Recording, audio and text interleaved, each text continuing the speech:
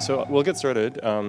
My name is Trent McConaghy, and I'm one of the people helping to build and deploy Ocean Protocol. Tonight, we're actually going to have two sort of sets of talks. The first one is around the product, and the second one is around the token distribution.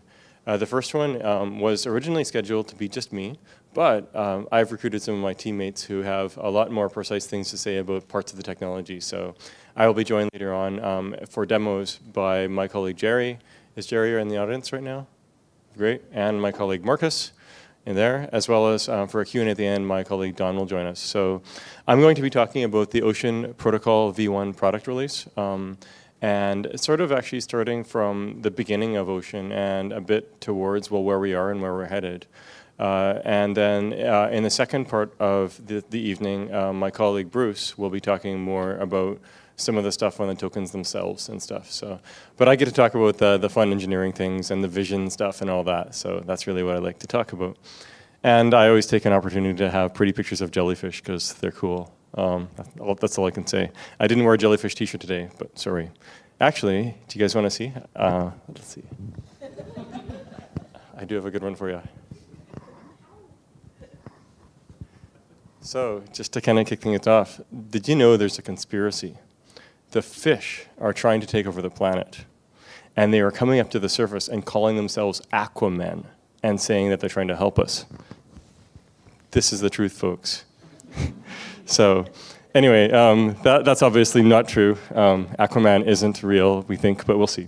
Let's get started with a presentation. So, Ocean Protocol v1 product release.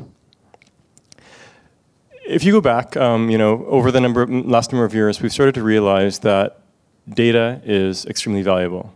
It seems that with every passing week, we hear news about Facebook acting badly, and in general, learning about that data can have value. And part of the reason is, once you have data, then you can build more accurate AI models, and from that, you can build more profitable businesses, solve important problems, and so on. But the problem is, data in general is closed. And sort of by analogy, there has been this money economy. Traditionally, it was opaque with concentrated power, concentrated by the Fed and banks. And, but the blockchain movement has been opening it up to be transparent and permissionless with things like Bitcoin and Ethereum, and this is really the tokening economy. We envision that just as the blockchain movement, has opened up money, let's open up data. Moving it from something that is opaque with concentrated power and wealth, from the Facebooks and Googles of the world, to something that is transparent and permissionless, where we can spread the benefits of AI and data to a much broader set of people. And that's really what we envision as the Web3 data economy. And that's why we're building Ocean, to help to catalyze that. So towards this, what does it look like towards data? And towards opening up data in general and making a data economy. Turns out that AI is the linchpin. I've spent a long time in the world of AI. My very first job back in the day, that wasn't working on my father's farm, shoveling pig manure. My very first job was actually an AI researcher. So I went straight from being a farm boy to an AI researcher. And this was in the 90s. I was given a data set of about 20,000 data points. And I was asked to classify between one of 13 different classes. One class was birds flying, another one was people walking, another one was a tank driving. And I had to classify. And with these data sets, with this data set, I worked and toiled and toiled. At the beginning of the summer, I had 55% accuracy, so 45% error, almost a coin toss, terrible. At the end, I had improved by 10%, so it was still 35% error, abysmal results.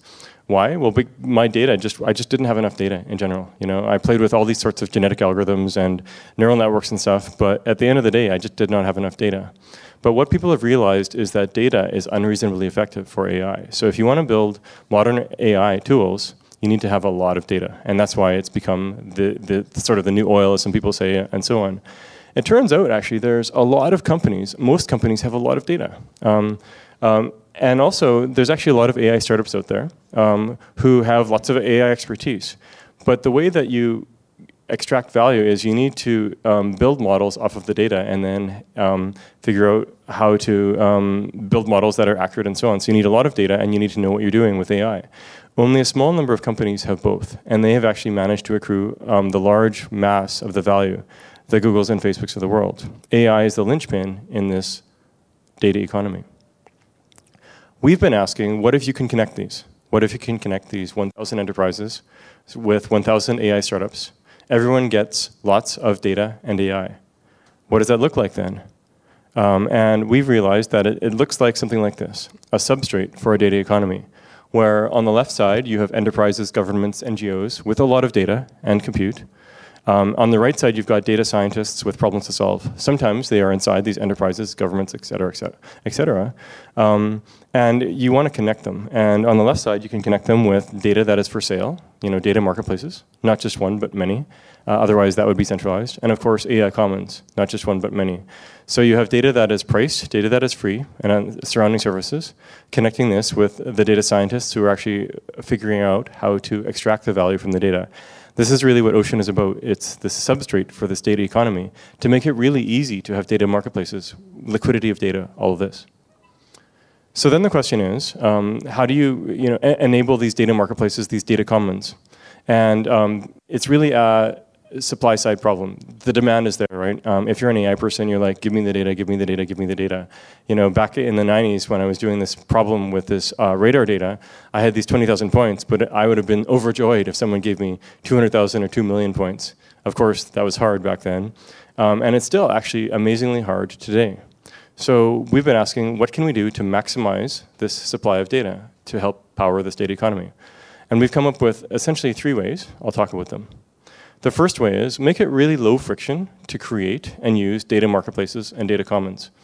And there's a few frictions that have been there traditionally. For example, if you are a centralized data marketplace, then anyone buying and selling data from, with you, they're really worried that you're going to be controlling their data or that you see their data, right?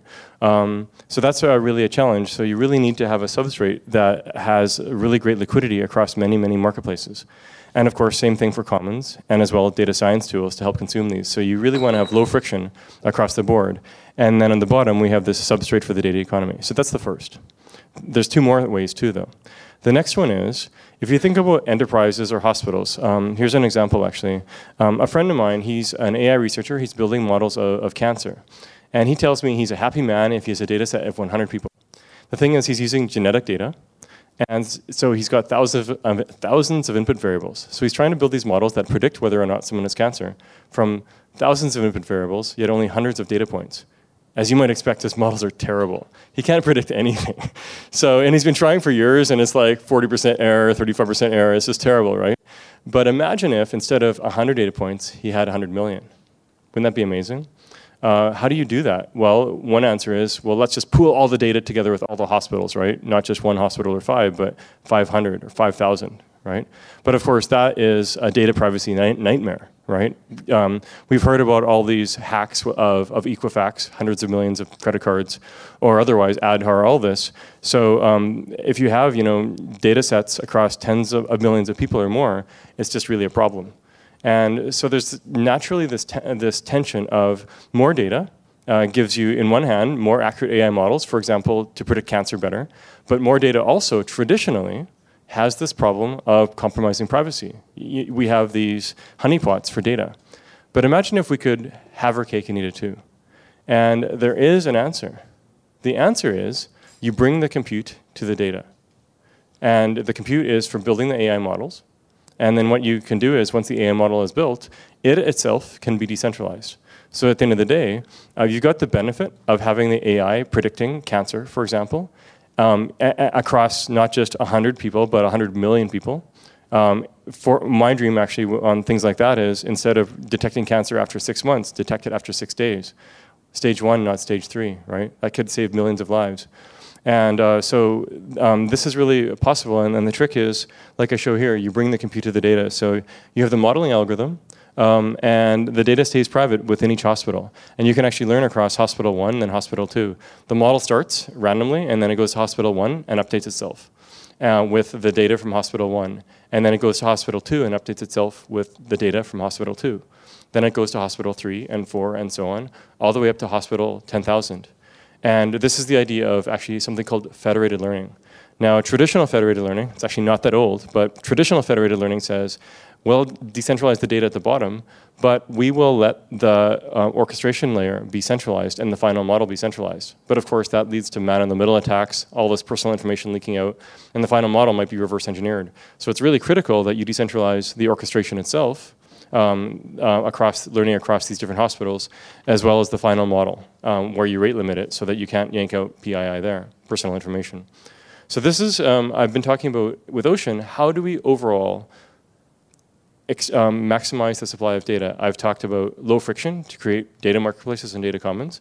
I've talked about keeping control and privacy by bringing AI compute to the data.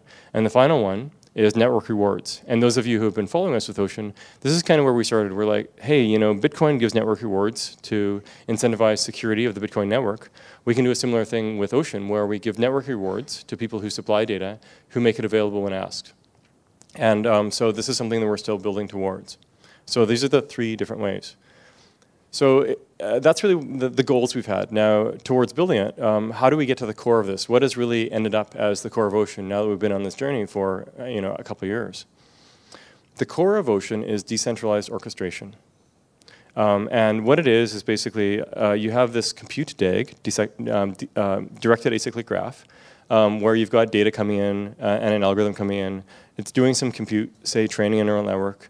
That neural network is getting stored, and then you're getting analytics on the end. And of course, this is just a very simple compute graph, but it could become much more complicated. And how do you specify this compute graph? We have something called a service execution agreement, or C. Get it? Of course you do. Anyway, so a C. And this is actually a decentralized version of the traditional service level agreement that you find in enterprise big data arrangements. So this is really the heart of Ocean. Ocean is making it possible to run these in a decentralized fashion. So you have this traditional SLA that now can run in sort of an unstoppable way, if you will, to use Ethereum terminology. So decentralized orchestration and the surrounding tooling, the higher level tooling and so on, it powers these 3 ways to supply data. It helps to power building data marketplaces, data commons, and data science tools. It helps to power bringing compute to the data so that we can build these AI models without the data honeypots. And it helps to power the network rewards. But at the heart, we have these Cs that are run with decentralized orchestration. So if you're a data scientist or an AI person, why would you care? Right? And we see it as 3 more things. It's way more data. I've talked about that via the data commons, as well as enterprise data without the data escapes. Provenance is another big thing. A friend of mine used to run data at SoundCloud, and he was telling me how they had amazing algorithms that they had, AI models that they had built to recommend music. But they couldn't ship them because they didn't know where the data came from. So it would have been illegal from a personal private data perspective. So they didn't, right? But imagine if you did have the provenance, the history of all that data, then you can do something about that. As well as the provenance helps towards the data honeypots. And finally, opportunities for income, not just building and shipping marketplaces on top to buy and sell data, not dissimilar to today's token exchanges like Binance or GDAX. But also for things like generating data, cleaning it, feature engineering of the data, and so on, curation. So there's a lot of new opportunities that will be benefiting data scientists, and even more broad set of people, right? People who want to do generalized mining from the sort of crypto world. So I've got a couple more slides here, and then I'll be handing off to the demos, to the guys for the demos. But I wanted to just run through with you sort of where we've come from with Ocean and where we're headed. So a brief history. We've been working on blockchain as an organization since 2013, but we really started getting into Ocean, in fall of 2016, where we started to realize that, oh wow, decentralized data marketplaces could be really important to help change this problem with the data monopolies and the opaque data. So we realized that they'd be very useful. That was more than 2 years ago now. And then in spring of 2017, we worked with Toyota Research Institute. They saw that for self-driving vehicles, autonomous vehicles, they need a ton of data. In fact, Rand has said you need 500 billion miles driven in order to get accurate enough models for cars so that your cars can drive more safely than humans, right? And they did the numbers for themselves, and they realized that it would take them 20 years. So that wasn't very useful for them. And they realized that what they needed to do was pool their data with the other automakers. So with them, we built a decentralized data marketplace, a prototype just to see, and it worked out quite nicely. And from that actually evolved into something that is now called MOBI. It's a nonprofit consortium that connects together 80% of the world's automakers including GM and others. So, and of course, one of the major use cases for them is autonomous driving, and we continue to engage with them. Going back to the history of Ocean, once we started doing this marketplace and whatnot, we wanted to say, okay, what does this look like? What does Ocean actually look like? So we explored a lot of different designs through the middle of 2017. In the fall, we announced Ocean, and we kept refining the design. And fast forward to spring of 2018, so just 1 year ago, actually less than a year ago, we had our sort of phase 1 token distribution, and we started building, which was really important. Up till then, we'd had just sort of a couple people on it engineering-wise, but we were able to scale up the team. And then the team really started executing very well in terms of engineering with a roadmap. So we released a roadmap in July, and then a series of releases after that. So August was the Plankton release. And this was really just about connecting things end to end in that first cut. Then in November was the Trilobite release. And this is where basically a lot more of the functionality started to come in. The service agreements started to come in a big way, and the stack and so on. And then finally, January of 2019, so this third release, which is called Tethys, really has 3 phases. There's the alpha, the beta, and my brain wants to say the gamma, but of course it's the production release. So the alpha we've been running internally in our test net basically since January. And now we see that we are in shape to ship the beta in March 31st. So we're very happy about that. And this beta will be very usable, et cetera, for people to build marketplaces, build data commons, and whatnot on top. And then the production release will follow. So that's kind of where we've been coming from with Ocean. And kind of where we're headed is the following. So V1, which is about now and the short near future of 2019, like I've mentioned, you can build data marketplaces, data commons, and data science integration.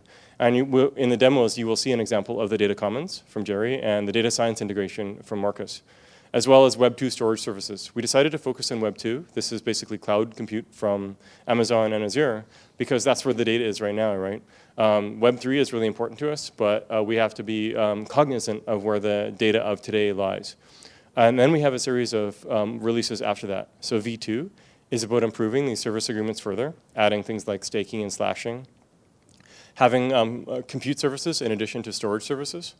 V3 is when we bring in the incentives, the network rewards, as well as the verified versions of these Web 2 and Web 3 services, which are essential once you have incentives, otherwise people will game it.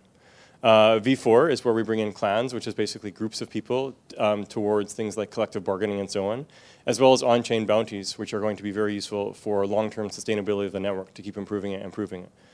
And actually with V1, we are shipping as a POA because we see that data scientists will not be tolerant at all of very poor performance.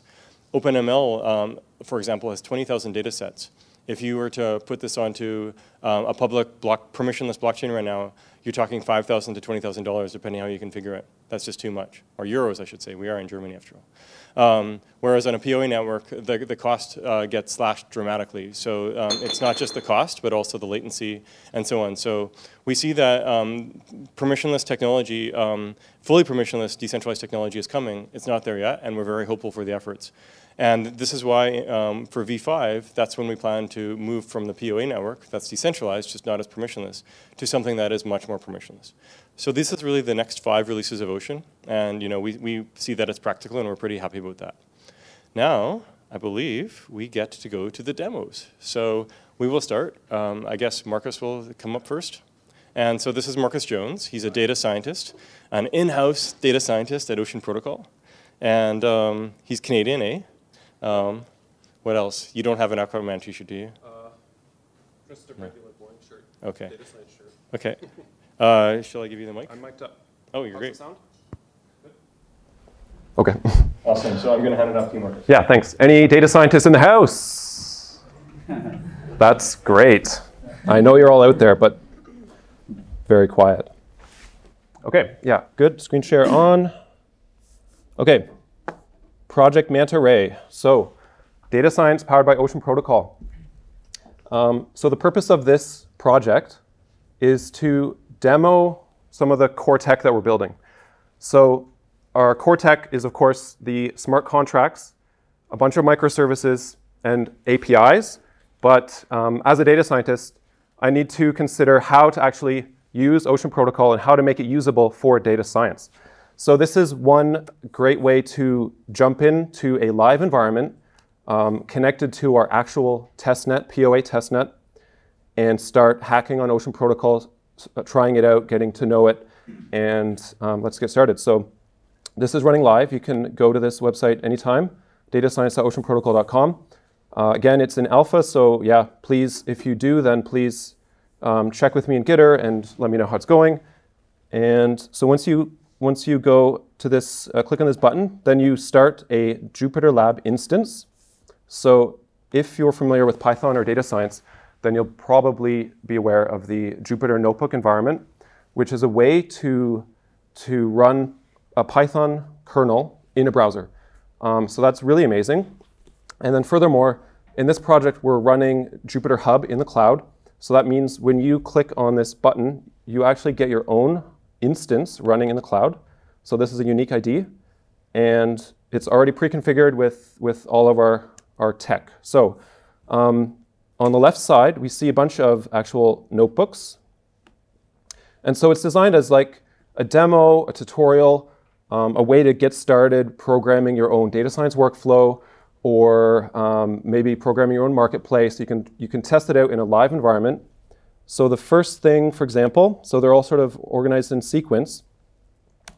One of the first things you might do is just check if your components are connected. So we actually have 4 endpoints that are running. One of them is the blockchain POA node. We have a secret store running, and then we have 2 microservices. So the purpose of this, called Aquarius, this microservice, is to store the metadata of an AI asset. So an AI asset, for example, data set.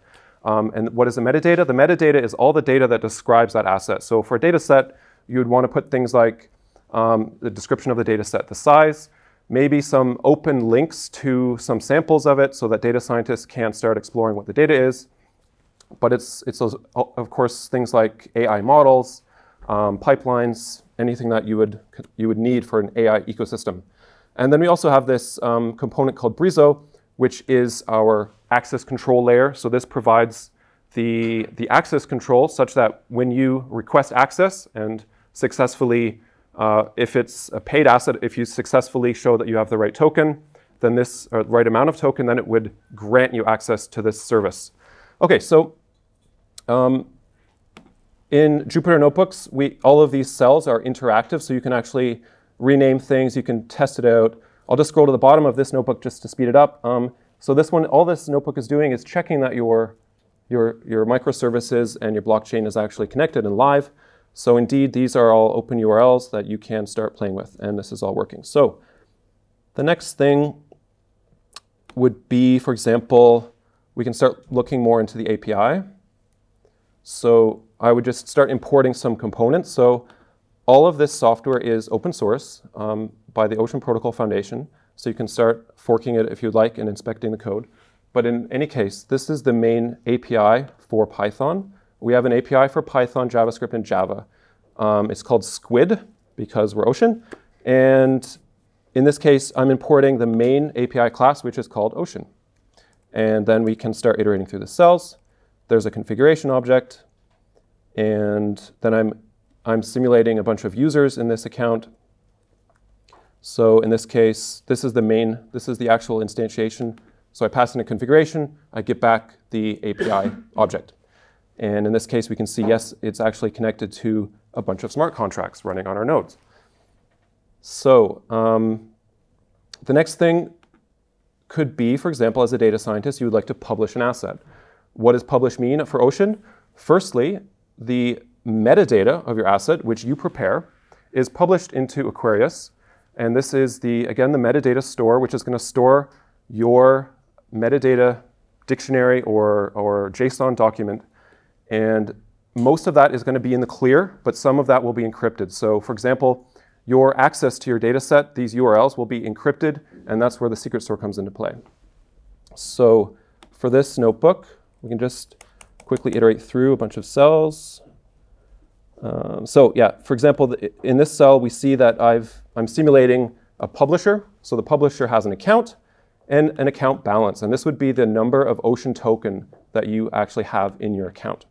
And then we also have, for our testnet only, a free money function. So you can get free Ocean token on our testnet only. And then we get to the metadata. So this is just a sample asset, but we have things like the name of the asset. So in this case, it's just a PDF, the Ocean Protocol white paper. So if you are a developer, this is just a JSON format. And if you automate, let's say you have 1,000 data sets sitting on a server. If you want to pull out and extract like the description of those assets, the author, you can quickly populate your data sets into a marketplace using this API. So let's get to the interesting stuff. So here I've just changed. So it's all dynamic. I can change the price. It's just a JSON dictionary, right? I can change the price of an asset. I can change the name, etc. I can inspect the actual files. And here I've just registered an asset into the blockchain and into the metadata store. And that's the return of this cell, is that we see that your asset is now in our registry on the blockchain, and it has an ID. So this is the actual ID of an asset.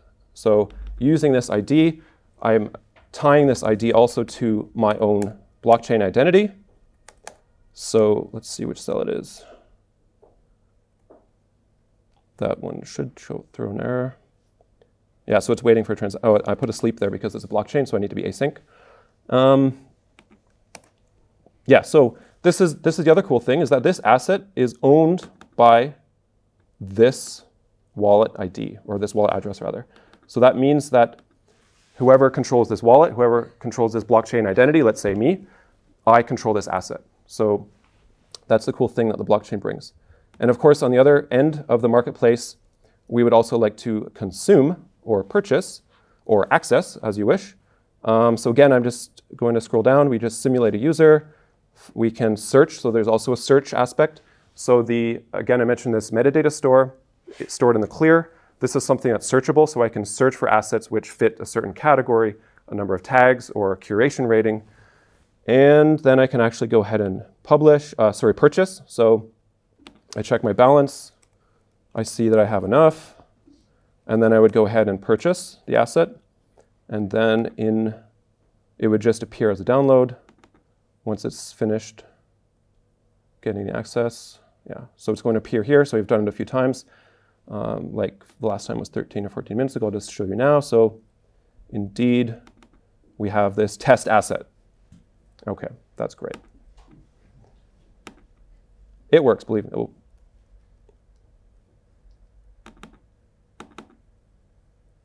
OK, there it is. Works.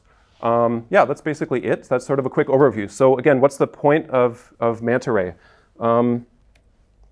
So again, just to summarize, you can go to this link. You can create your own instance of a Jupyter notebook, pre-configured with our API, and pre-configured with the connection endpoints to our testnet.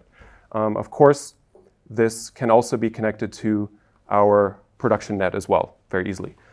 So again, the point of this is to provide some demos and tutorials if you want to start exploring the underlying protocol.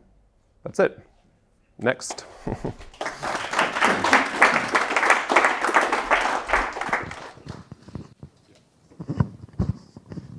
So thank you very much, Marcus. And now we will have the second demo, part 2 of 2, by our colleague Jerry. And he will be talking about our reference commons marketplace. So this is basically a means to publish data and to search for it, and it's not priced data. One thing that I'll mention right now too, kind of the 3 sets of front ends we think about are the priced data marketplaces, the commons marketplace, and the data science tools. So, and the main difference between the priced and the free, of course, is price, right? So if you want to have a priced marketplace, you can take this commons marketplace and, of course, add a price and do whatever you want there.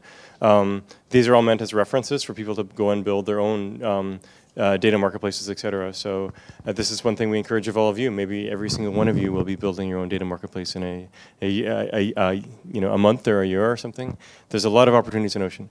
So Jerry, you're ready? Yeah. Okay, and you have a mic? You do. Yeah. Awesome. All right. Take it over. Okay, perfect.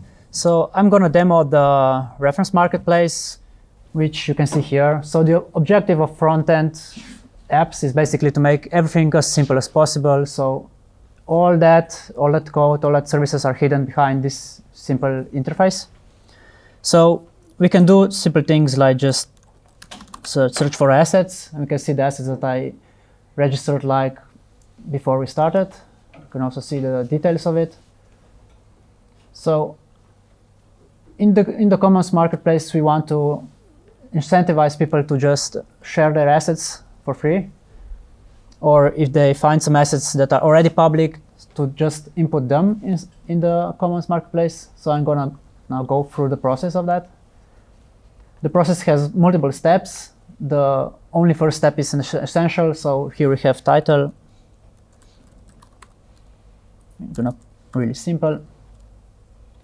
We need to add a file.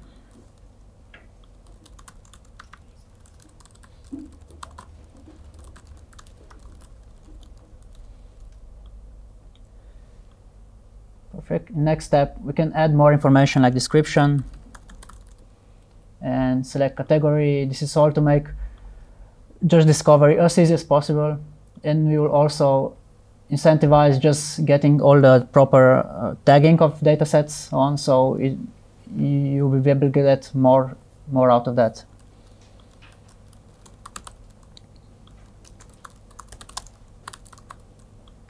And license there. So now here we already see that we are connected with account that is described here. We are using a MetaMask for that, and we can start with registering the asset. Now I need to sign with MetaMask account multiple times to either sign the metadata of an asset, either to share my public key, and to actually create a transaction on blockchain that stores all that. And there we see the transaction has been confirmed, and we see here that your asset has been published, so we can see the asset itself here.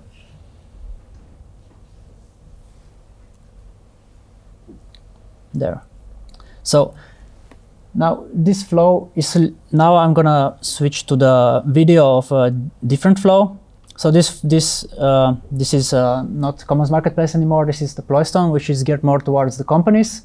And we can see that it has the similar publish flow, but it has two different buttons on the bottom where to add an asset file. So you can see here, where we basically can log in into Azure S3 storage or Azure storage. And you go through the authorization process. You go through all the security stuff.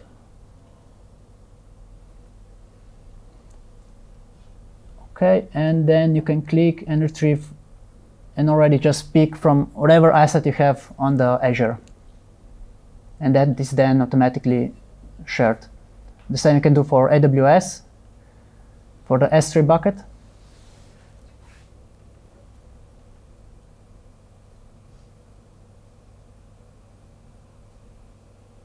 Yeah, and yeah, that's it. So now I can just move to the end of the video where we can see the, yeah, so we can see the purchase flow of an asset.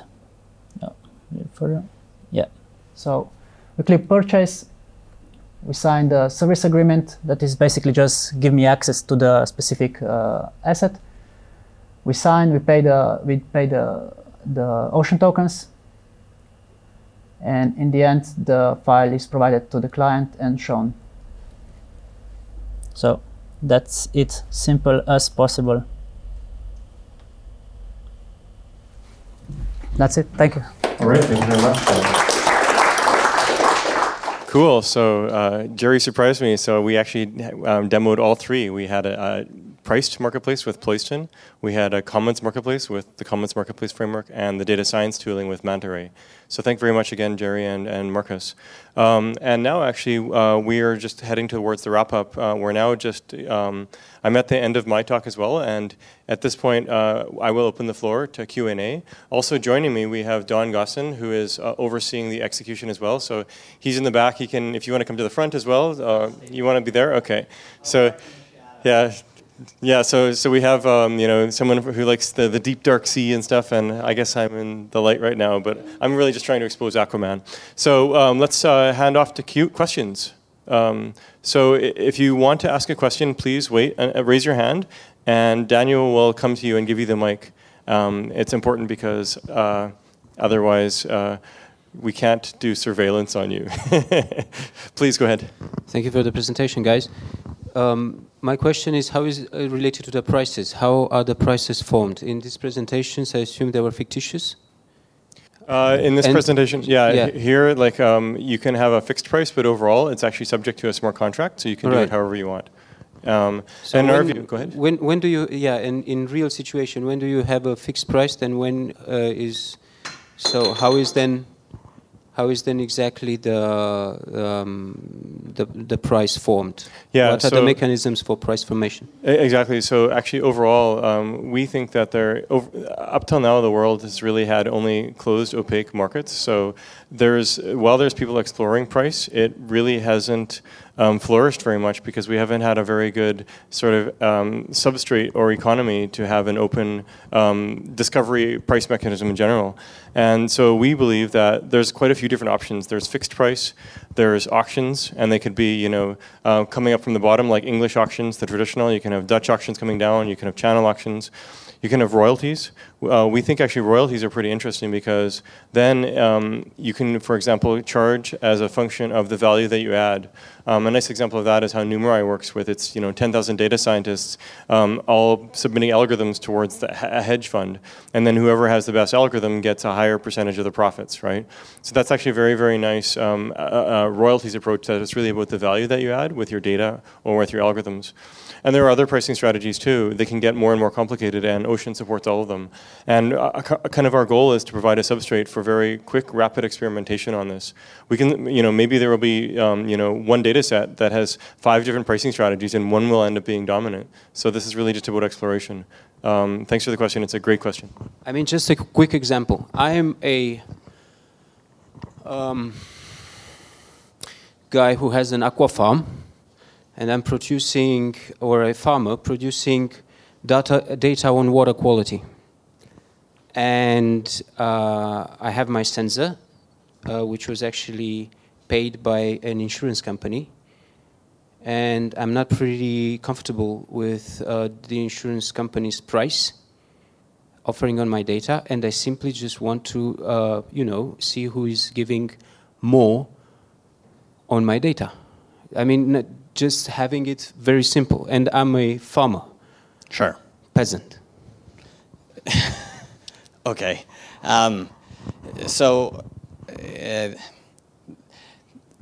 scenario doesn't exist right now, right? So benchmarking. We need it. Yeah. That part I understand, right? So, but benchmarking the price of that data is going to be entirely derived from the market. So basically the only thing the farmer can do at that point is either use the benchmark that the insurance company is trying to provide him that he's not satisfied with and release the asset to the community with a markup, right? That he's comfortable with. Right. So the benchmark is being provided by the insurer in that case. Right. Really what we're tackling at this point though is existing assets from companies that have put in work to create them.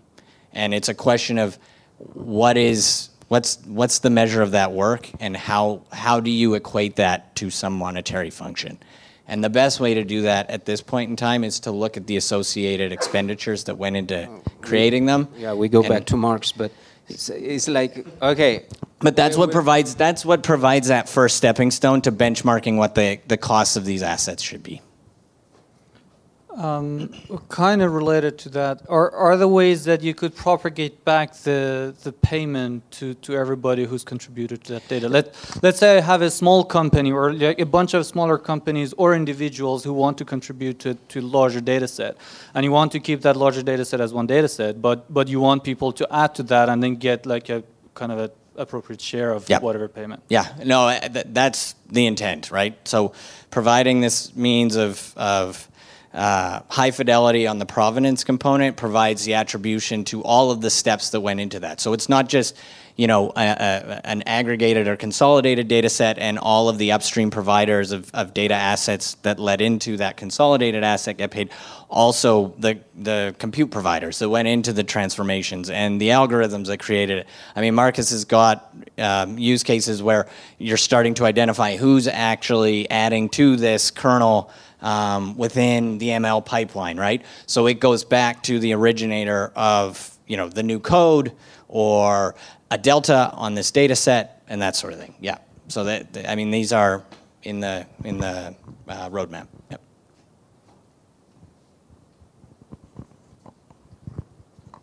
Hi guys, I really love the demo, especially the Jupyter stuff. I think you're gonna kill it. My question is, what's the biggest data you can actually store right now? So our intent isn't to store any data and just to access it. So sky's the limit on what we can access. Right. And the providers that you support for integrating as part of that work, and if I have a data set in Amazon S3, would that work? Yeah, yeah. S3 bucket, any sort of blob storage, you know, relational data stores, data warehouses. I mean, those can get into the terabytes themselves. You know, we don't have an API for mainframes yet, so we're not going to the operational data stores. But you know, that could also be a potential to add on later on. But yeah, there really is no limit to the size of the data that can be made available. It's use case dependent though, right? It's also going to be dependent on the type of compute that's available. Yeah, I was going to say that, you know, in some cases, you know, you indicated that, you know, someone can allow for part of the data set to become available. But in certain cases, before paying for the asset, you need to be verifying it. So yeah, so I mean, that's the tricky part. You may be doing things like partitioning the data set, pulling out either the extracts that you need, and then analyzing those, and establishing the verification on that partition. But again, it's hard to just say, you know, are we going to ubiquitously support every type of data and all sizes of data? Well, it's actually dependent on the use case. So, yeah. Yeah, I was going to say, and I guess maybe you're already working this, that, you know, if someone can make a verification method available for someone to run on those data, and that could be part of the deal. Yeah. So you can view the verification method so you understand what it does. So the requirement now is that the onus is on whoever's doing the publishing, right? That the check is, okay, that this is a valid asset and it is what you said it is, right? So doing things like checksums on the asset itself. Yeah. Yeah, that's a simple method. Yeah, complementary to that. And actually, before I say the complementary, it's really useful to emphasize, yeah, Ocean isn't storing the data. It's, as part of the decentralized orchestration, it's doing access control. So it's basically orchestrating sharing of keys back and forth. And then if I am iterating with Don, Ocean is playing this sort of decentralized middleman. Once Don gives me access, that data is flowing directly to me, not through Ocean, right? So on this overall question then, to your the service, you might ask, you know, is how do you verify it? So one of them is just straight out. If I provide a terrible data set and, you know, Don buys it for me, then Don will be like, this is terrible, and he'll never buy from me again. You know, this isn't generally a single prisoner's dilemma. It's iterated, right? And so over time, you know, the marketplaces can be building a reputation and so on. So that's one solution. The second is, like you had talked about, bringing the compute to the data for some form of verification. And this is where we have, Ocean itself isn't actually just about data marketplaces. It's more general. It's actually AI compute services, where the services are providing data or providing compute, and in all sorts of shapes and forms, right?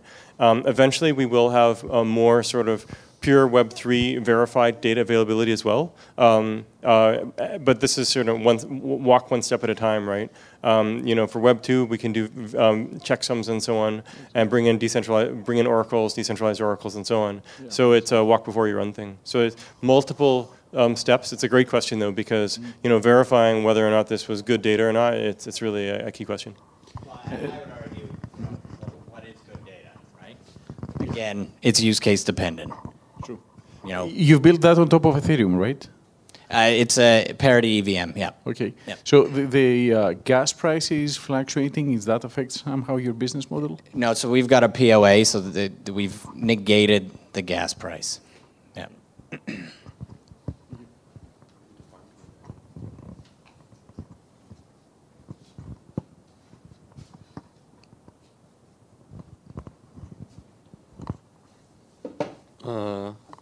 How do you ensure that the data of similar kind is more or less in the same format? So to make actually several data useful across different providers, I want to always ensure and somehow enforce the strategy of aligning the data between other providers. Do you have some strategy in mind for that? So initially, I think it's going to be primarily a curation function, where perhaps a problem statement is emitted to the ecosystem, and curators go out and find data assets that pertain to the question and fit the format for the model that's going to run against them. However, for things like, especially structured data sets, I mean, it's relatively simple to actually check the file structure, right?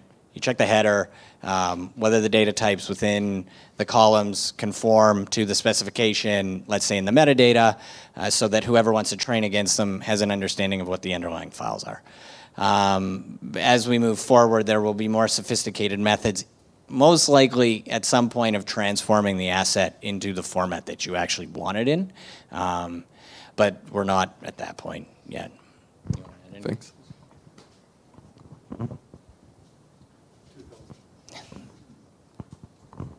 Just another quick question. Do you make the difference between original data harvest and secondary data? So this goes back to the earlier question. Basically through, I'm assuming what you mean is like compounding assets on one another, right? So I create an asset, Trent discovers it, adds some more information to it, creates a new asset. Am I still being associated with that data set? Is that what? Yeah. You're probably not passing, any token value back to whoever authored the book at this point. Maybe at some point in the future. But no, within the provenance trail, that is the intent, that everybody in that value chain is rewarded for the work that they perform. And perhaps complementary, overall, the type of data can be, initial raw data, it can be clean data, it can be secondary, it can be models, it can be Jupyter notebooks, all of this, right?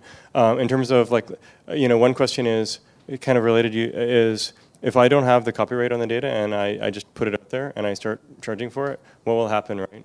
Well, it's the same thing as if I take a photograph that I don't own and I put it onto a digital photograph marketplace today, I'm going to get sued. Right? Or someone's going to come after me, they will sue me, I will get charged or something in some way. And this is really the roles of the marketplaces themselves generally, and the laws surrounding it around copyright and so on, right? So Ocean itself is no different. It will leverage the incentives of the marketplaces and people generally wanting to be good actors in this sort of iterated prisoner's dilemma framing. Related to so you mentioned that you have your own proof of authority network instead of Ethereum, and instead of using the pre-existing proof of authority networks, you're launching your own. And then you had a lot of, I guess, legal challenges and everything around that. Can you summarize that process? Why you made that decision, and what were the decisions around that? Yeah, so The key thing to start with is we actually spent a lot of time thinking about this. We actually have a blog post detailing this in general. So we started having weekly meetings and asking questions and looking for answers going back many, many months. And we were building with a default, hoping that maybe Ethereum would get scalable enough. But overall, a key constraint we had for our users is our users are data scientists and AI people, right? They expect and demand low latency.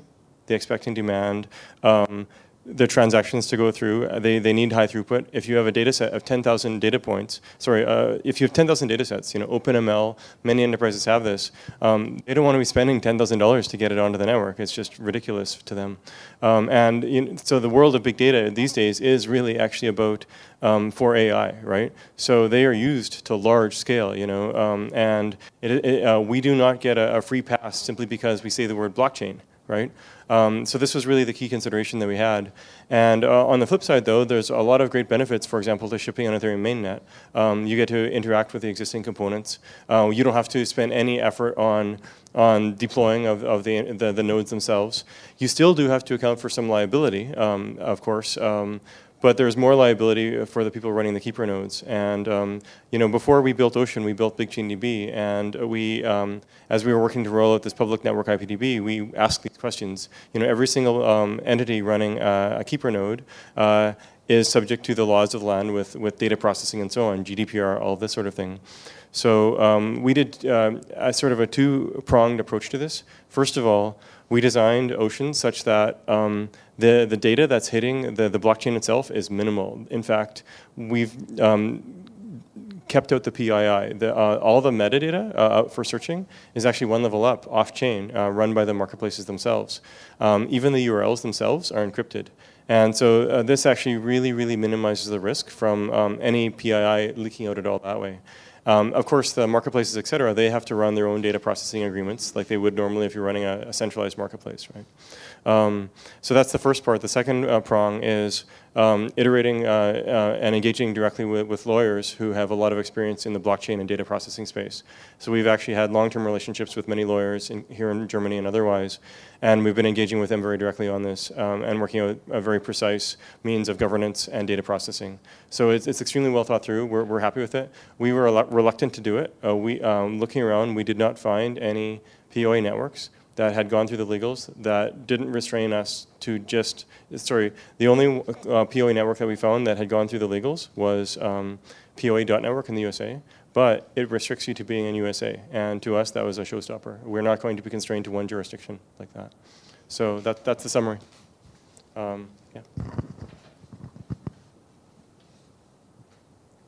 I should mention on this too, with Ocean, we are having a token bridge to the Ethereum mainnet, and this actually allows Ocean tokens to be used in a decentralized finance setting. So you can have things like interactions with Uniswap, so you can have decentralized exchange on that way, or Dharma for lending and this sort of thing, like lending of data. This is quite nice. Another thing, a lot of the other composability questions, Ocean itself is a network of networks, right? Where we have these services coming in for data or for compute. So a lot of the other composability questions kind of fall to the side simply because Ocean itself does that. Zeppelin OS, we're using this for upgrades, but we can simply run those smart contracts on the POA network.